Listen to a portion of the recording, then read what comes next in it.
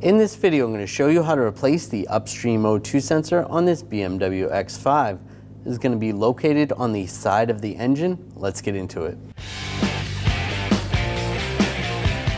There should be a clip holding the connector in. This one is missing. If you look at the back, this is going to be just like this. You just pull the connector out. The procedure for the back O2 sensor is going to be the same as the front. We're going to show you the front one. We can disconnect the connector. There is a little lock on here and here. You can try just pulling that apart like that. If you need to, just use a straight blade screwdriver and just try to separate that a little bit. That's disconnected now. Now I'm going to use a 7/8 spark plug socket or a 22 millimeter. It's got a slice in it so that it can go around the wire. And you go over the O2 sensor. And we're going to loosen this up.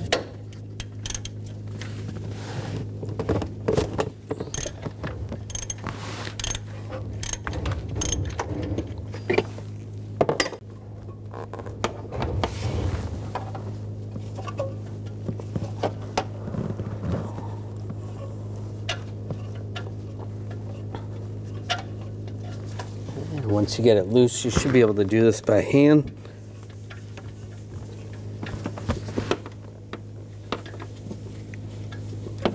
And twist it out.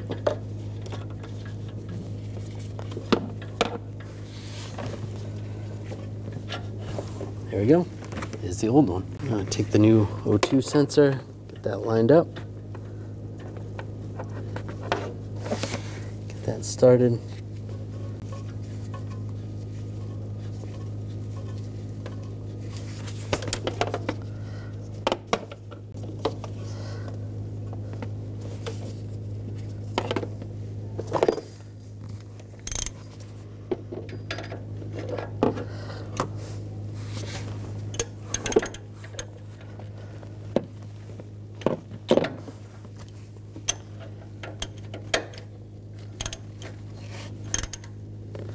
Tighten this down, and we're going to torque this to 36 foot-pounds.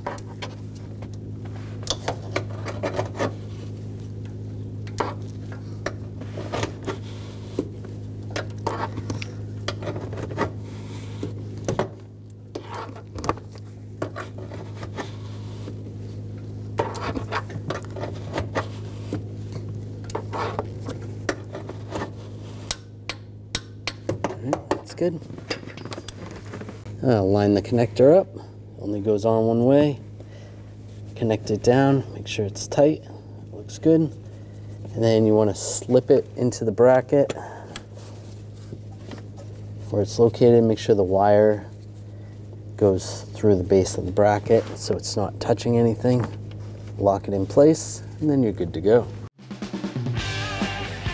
When only the best will do, demand TRQ. The only company that lets you view before you do. TRQ is committed to offering the highest quality aftermarket auto parts that are engineered for peace of mind. Thanks for using and viewing with TRQ.